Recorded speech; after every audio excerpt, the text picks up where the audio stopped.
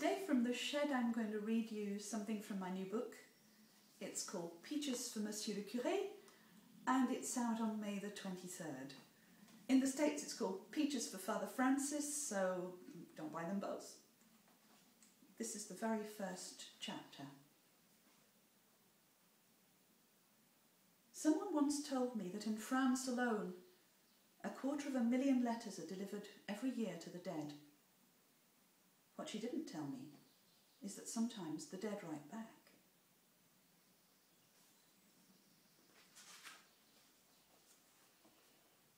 It came on the wind of Ramadan. Not that I knew it then, of course. Paris gets windy in August, and the dust makes little dervishes that skate and scour the sidewalks and leave little sparkling flakes of grit on your eyelids and your face, while the sun glares down like a blind white eye and no one feels like eating. Paris is mostly dead right now, except for tourists and people like us who can't afford a holiday. And the river stinks, and there is no shade, and you'd do almost anything to walk barefoot in a field somewhere, or to sit under a tree in a wood. Roux knows how it is, of course. Roux wasn't made for city life. And when Rosette is bored, she makes mischief. And I make chocolates for no one to buy. And Anouk goes to the internet cafe on the Rue de la Paix to talk with her friends on Facebook, or walks up to Montmartre Cemetery and watches the feral cats that slink among the houses of the dead, with the sun coming down like a guillotine between the slices of shadow. Anouk at 15. Where does the time go? Like perfume in a bottle, however tight the seal, evaporating so slyly that when you open it to look, all you find is a scented smear, where once there was enough to spare. How are you, my little Anouk? What's happening in your strange little world? Are you happy, restless, content? How many more of these days will we have before you leave my orbit for good, shooting away like a rogue satellite, vanishing into the stars? This train of thought is far from new.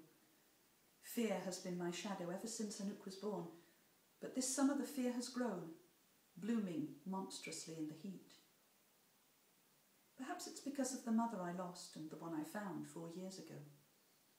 Or maybe it's the memory of Zosie de l'Alba, the taker of hearts, who almost robbed me of everything and who showed me how fragile our lives can be, how easily the house of cards can fall at the smallest breath of wind. 15. 15! At her age I'd already travelled the world. My mother was dying. The word home meant any place we stayed for the night. I'd never made a real friend. And love, well, love was like the torches that burn at the terraces of cafes at night. A source of fleeting warmth, a touch. A face half glimpsed in firelight. Anouk, I hope, will be different. Already she is beautiful, although she's quite unaware of this. One day she will fall in love. What will happen to us then? Still, I tell myself, there's time. She still sometimes talks about Lansquenet. Even though she is happy enough here, Paris seems more like a stopping place on some as yet untravelled road than a home to which she will always return. Of course, a houseboat is not a house. It lacks the conviction of mortar and stone. And Anouk, with the curious nostalgia that affects the very young, remembers in rosy colours the little chocolaterie across from the church, with its striped awning and hand-painted sign. And her eyes are wistful when she speaks of the friends she left behind, of Jeannot Roux and Luc Clermont, and of streets where no one is afraid to walk at night, and of front doors that are never locked. Still, on the whole, Paris treats us well, for all its anonymity. But sometimes, on a day like this, like Anouk, like Rosette, I find myself wishing for something more. More than a boat on a river that stinks. More than this cauldron of stale air. More than this forest of towers and spires, or the tiny galley in which I make my chocolates.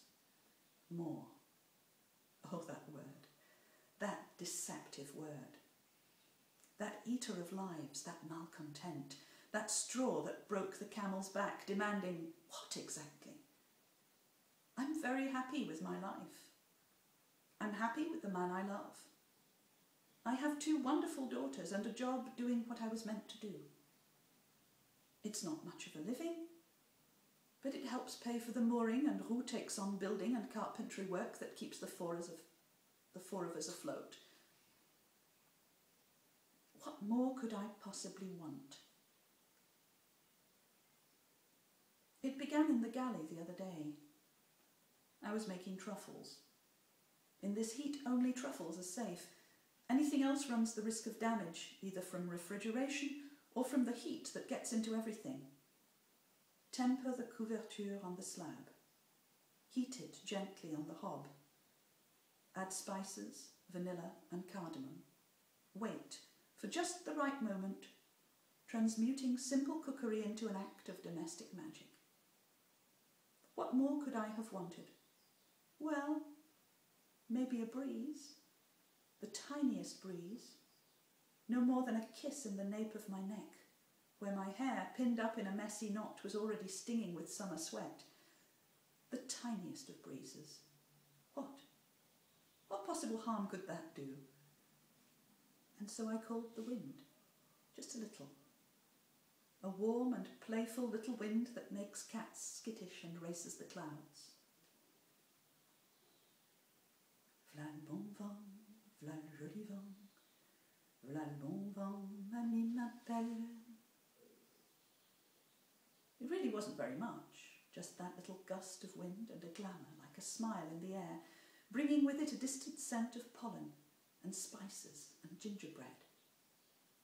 All I really wanted was to comb the clouds from the summer sky, to bring the scent of other places to my corner of the world. V'là le bon vent, v'là le joli vent. And all around the left bank the sweetwrappers flew like butterflies, and the playful wind tugged at the skirts of a woman crossing the Pont des Arts, a Muslim woman in the face veil, niqab, of which there are so many these days, and I caught a glimpse of colours from underneath the long black veil, and just for a moment I thought I saw a shimmy in the scorching air, and the shadows of the wind-blown trees scribbled crazy, abstract designs across the dusty water.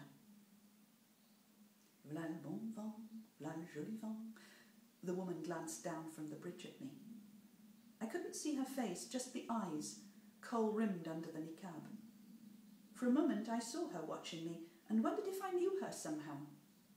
I raised a hand and waved to her.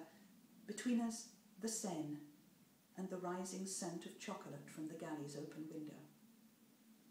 Try me, taste me. For a moment, I thought she was going to wave back. The dark eyes dropped. She turned away. And then she was gone across the bridge. A faceless woman dressed in black, into the wind of Ramadan.